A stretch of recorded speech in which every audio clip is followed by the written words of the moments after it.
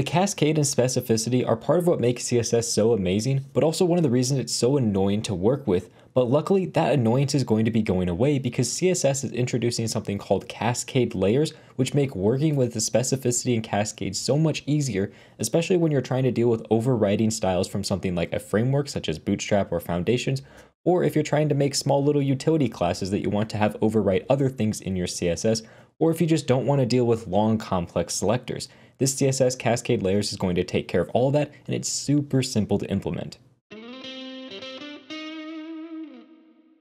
Welcome back to Web Dev Simplified. My name's Kyle, and my job is to simplify the web for you so you can start building your dream project sooner. And in this video, I'm going to blow your mind with CSS Cascade Layers. So to explain how they work, we first need to understand what a layer in CSS is, because it's something you really never had to worry about until now. So I have a simple HTML page that has a default button, and then it has two normal buttons, and this small button is just wrapped in a div that gives it a smaller size. And if we look at our styles here, you can see we have a button with normal styles, and then our small button just has a smaller padding in this other class. Don't worry about it for now. So to understand what's going on, let's inspect our page over here. And if we go over to our Elements tab, we can click on just our custom button. Let's go to this button right here. And we can look at the styles being applied to it. As you can see, we have our button styles, which we've defined in our CSS. That's the exact same styles that are being applied here, coming from our style sheet. And then we have this other section way down here, which has all of the user agent defined styles. These are the things that your browser puts in as the styles. And this is its own layer. So we have two layers here to consider. We have the user agent style sheet, which is our browser layer. And then we have our actual own authored styles. So these are the styles we create ourselves as a separate layer. And it's important to know that this user agent style sheet is the reason why buttons in Safari look different than buttons on Chrome by default, because they have their own user agent style sheet. But you'll notice though, when you're working with CSS, you never have to worry about what the default styles are because you can overwrite them always. You don't have to worry about what the specificity of the selector is. It's just always possible for you to overwrite them no matter what your CSS selector is. And that's because when you're comparing styles between two different layers, they don't care what the specificity is. All it cares about is how important the layer is. So the layers have essentially their own order of importance, and the more important layer will always overwrite the less important layer. So like I said, if this button here has a crazy specific selector like an ID selector, and all you have is a class selector, even though a class selector is less specific, it's in your authored layer, which is more important than the browser layer, so it'll automatically overwrite anything in the browser layer. Now, up until now, there's really only been two layers we have to worry about. We have the browser style sheet, and then we have our own custom style sheet. But with the new layers API, we can actually create our own layers inside of that author layer. And these layers allow us to organize our code so that even if we have less specific selectors or more specific selectors, that won't matter. And instead, it'll care about the layers of our actual code. So let me show you exactly what I'm talking about. I have this P1 class right here. It's a very non-specific selector. And what I want to do is I want to apply that P1 class to anything to just give it padding. So if we come into our index, let's apply it to our button. We can say class equals P1. You can see now it has a bunch of padding. Let's do the same thing for our small button, P1. You'll notice it does absolutely nothing. And we'll come in here to our custom button, and you can see that applies correctly.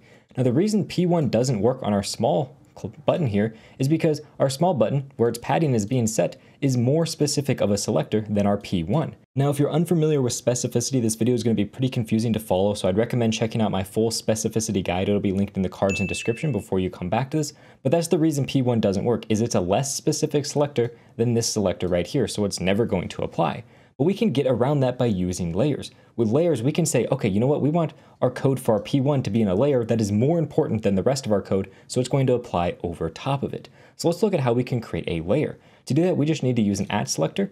So we can say @layer, and then inside of this layer, we need to give it a name. We're going to call this utilities. And then inside of this layer, we just put all of our code, just like that. So now we have a new layer called utilities, which is where our padding is specified. And now if I save, you'll notice nothing actually changes on the right-hand side of my screen. And that's because any code that's not in a layer, for example, all of this code, will be assumed to be more specific. So always we have our layers, and then after that comes all of our non-layered code. So currently the way that our stack works is we have our browser style sheet at the bottom, the least specific. Then we have this layer called utilities, which is the next most specific. And then we have all the code not in layers, which is going to be the next most specific after our utilities. So what we want to do is we want to make it so that our utilities is more specific than this base layer. So let's just wrap this in its own layer called base. Come in here, we'll say @layers or @layer. We'll call this base. Doesn't matter what the name is. And we'll just come in here, make sure we have our spacing set up properly, and we'll save. And now you'll notice our padding actually properly applies to this small button. And that's because when you define layers, they go in order from top to bottom, which is the least specific. So the bottom layers down here, utilities, is more specific than our top layer, base. So now we have 4 different layers really to worry about. We have our browser style sheet layer, we have our base layer, which is our next layer, then we have our utilities, which is the next most important layer, and then finally all the code not in a layer, which in our example is nothing. But if we had code outside here, such as body that said background green, that's now going to change our background to green. And if we tried to change our body somewhere else, such as inside of here to a background of red, you're going to notice that this one right here is outside, so it is technically more specific. Let's get rid of that though, because it looks really ugly. So already having these different layers is great because you can take things such as utilities that are going to be very small selectors, so the specificity is going to be very low, and you can actually make them override things with more specific selectors just because it's in a layer that is technically more specific. So these layers are a great way to kind of think about it as like another layer of specificity, where you can use a layer to determine where the specificity lies, and then everything inside that layer is only compared against itself essentially, and everything outside of that layer doesn't really matter. Now this is great, and being able to define your layers like this is awesome, but a lot of times you want to define the order of your layers at the beginning of your file to make it easier to determine what the order is, because if I just take this layer utilities and now define it up here above my base, you can see that the padding no longer works. And that's because this utilities is technically less specific than everything inside a base. That's why none of my buttons, except for the default one, have the actual padding from P1. So if I don't want to rely on the actual order of my CSS, instead at the very top of my code, I can have my own @ layer, and in here just put a comma separated list of all my layers in order. So for example, we could have base, and then we could have utilities, and then put a semicolon at the end just like that. And now when I save, you can see even though I defined my utilities before my base, up here I said, no, base is the least specific, and then utilities is the next most specific. So that means that everything inside of this utilities layer is going to overwrite anything inside of this base layer, no matter what the specificity is. I really like when using layers to have this one line at the very top of my CSS that just orders out my layers exactly how they're going to be. Now, one place that this is really useful besides just within your own code is if you have a framework such as like Bootstrap that you're importing into your code, overriding those styles can sometimes be a huge pain. So being able to define all of your Bootstrap code in its own layer makes working with it so much easier. So let me show you exactly how you would do that. We're going to create a brand new layer. We're just going to call it framework. This is going to be for all of our framework code. So this is like Bootstrap or Tailwind or whatever framework you're using, it doesn't matter.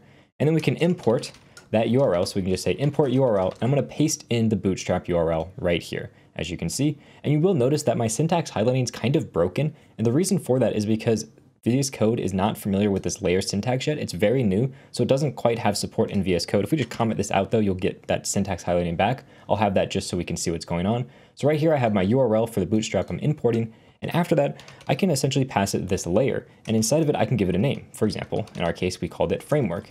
So I can say, you know what, I want to import our Bootstrap code, and I want to import all of that code inside the layer of framework. Now, if we just comment this back in, now all of my Bootstrap code is in its own layer called framework. And you notice that made quite a bit of changes. But if we just swap around framework to make it go after base, so I just come in here like this, you'll notice immediately that a lot of things about my button change, especially if I come in here and I just say, you know what, this is going to be like button danger. There we go. So it's going to give us that red color, or we'll change it to like button primary. So that's going to be the primary color for our button inside of Bootstrap. And that's because our framework right here is overriding our base. If we swap these around again though, and make our framework come first, now you're going to notice that the Bootstrap styles no longer apply, and instead our base styles are applying. And that's because of this specificity chain. It doesn't matter where the order of the imports are, whether I import my Bootstrap code first or whether I input my bases first, it does not matter. All that matters is the order of these layers here. And again, this makes it so much easier to override the default classes inside of a framework, because before, if the framework had very specific selectors, overriding them was a nightmare, but this makes it so much easier. Now this right here covers the basics of layers, but there's a few more advanced concepts that I want to cover. Firstly is how you deal with not having to use imports. Imports in CSS are something I don't like because first you have to download this entire styles.css file, and then it looks for all your imports, and then it downloads the CSS inside of them. So if you have a bunch of imports, it's going to slow down the load time of your page. It's actually really easy to get around this though. We can just take this import code, and I want to copy this out, and inside my index.html, after my style CSS, I want to have another link tag, or actually, I'm sorry, a style tag. And inside this style tag, I just want to put that import code. And what this is going to do is since the CSS reads from, or the HTML reads from top to bottom, it's going to get this style sheet, it's going to see this style and do the import, and it's going to download both of these style sheets at exactly the same time, because it doesn't have to wait to download this style sheet to figure out it needs to download another.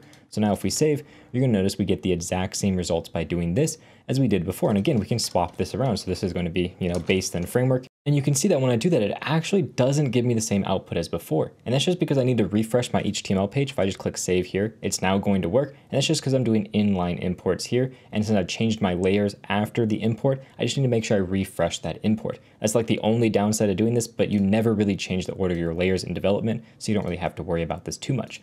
This is one way to get around that loading issue. Now we're going to talk about some more advanced features inside of layers. I want to pare down this code quite a bit. I'm essentially going to get rid of my entire base layer here. I don't really care about this. Get rid of that. And all we're going to have is our framework and our utilities.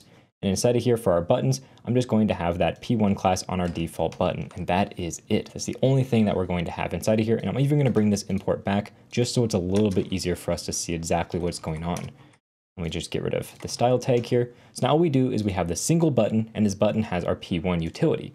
And now if I save, you can see something really interesting. My P1 utility is not being applied to this button here. And the reason for that is that Bootstrap has its own P1 utility class. But you'd think, well, since Bootstrap comes before my utilities in the layer should override it. Let's just inspect this and see what's happening. We scroll all the way up here.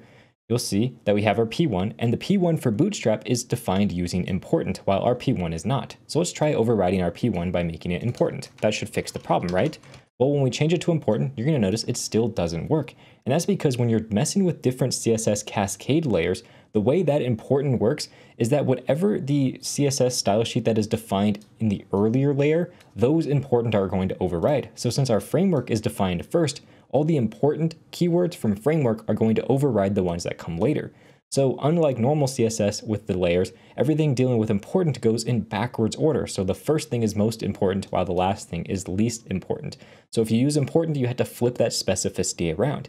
That's just one more reason, in my opinion, to never use important. It just makes everything more confusing and more difficult. So that's just one thing to watch out for. Finally, one really cool thing you can do with layers is if you want to really get complicated with your code is you can actually nest layers inside of each other. So I could have like a utilities layer, and then inside of this layer, I could say another layer, for example. And then inside that another layer, I could have my P1 here. So now I essentially have multiple different layers of stuff. And in order to extend that, I could come in here, I could say like at layer utilities dot another layer. And then inside of here, I can, say like dot P2, adding 2 rem, and so on. So if you want to do nested layers, you could do it like this with 2 layers inside of each other, or use this dot syntax. Both of those are going to deal with nested layers. Now I'm guessing for you, 99% of the time, you're never going to need to deal with nested layers because you're probably only going to have a few layers in your code, but it's an important thing to know it exists in case you see it out in the wild, or if you're building a framework like Bootstrap, having nested layers might really help. Really, the important takeaway though is that layers are essentially ways you can group your code together to ignore specificity from anything outside of that layer. So everything in one layer is going to only concern itself with the things in that layer, and everything in another layer only concerns itself with things in that layer, and then you can define the order of the layers to figure out how things override, so that things like utilities will always override other layers even without having to use important. This is super useful in my opinion, and I cannot wait for this to be more supported. And the reason I say that is because right now, full support is really only starting to roll out in the brand new browsers from when I posted this video. That's why, as you can see, VS Code doesn't even support the layer keyword.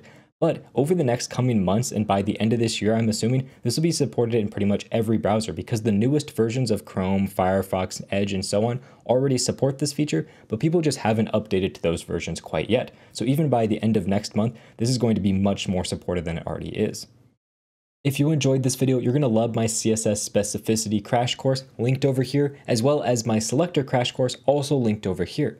I also have a full selector cheat sheet, which is linked in the description. It covers every CSS selector you could ever need to know. It's completely free. Just click the link down below to get it. With that said, thank you very much for watching and have a good day.